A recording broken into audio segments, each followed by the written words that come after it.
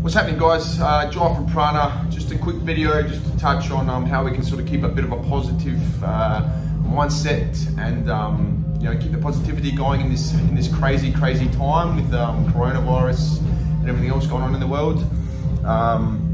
You know, social media, the newspapers, the news, everything's just flooded with negativity at the moment. And I do feel for all the people suffering, you know, big time. You know, especially the elderly, people with weaker immune systems, small businesses. You know, there's a lot of people suffering, and sending good love and good vibes to you all, guys. So yeah, wish you very well and hope the best. We're all doing our part.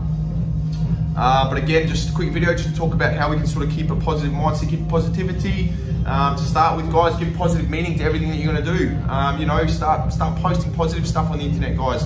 Flood it with positivity. Go out of your way to help someone. You know, yeah, just keep it positive, guys. Keep doing nice things for people. Help out where you can. Like for instance, Love on Express. I've seen they're doing like some sort of pay what you can afford in these tough times for people struggling financially, and the elderly. I'm pretty sure they drink or eat free as well there, guys, which I thought was really cool.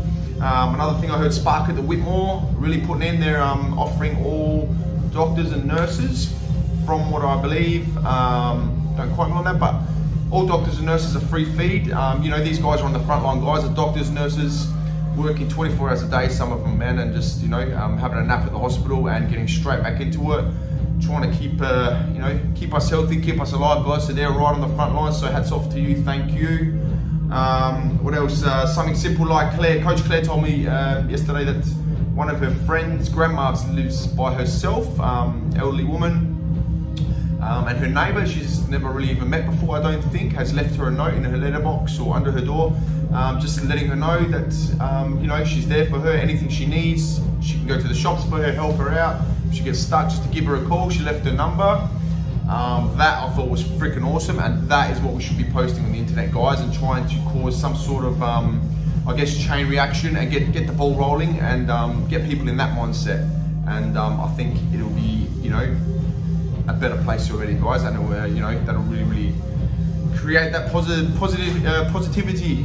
So yeah, that's my thoughts. Start posting stuff like that, guys. Start doing things like that. Let's cause a chain reaction. Let's get it happening. Let's try and create calm amongst confusion, guys. So yes, you know, be wary. You know, listen to everything, but don't buy into everything. Stay calm, stay cool, stay collected.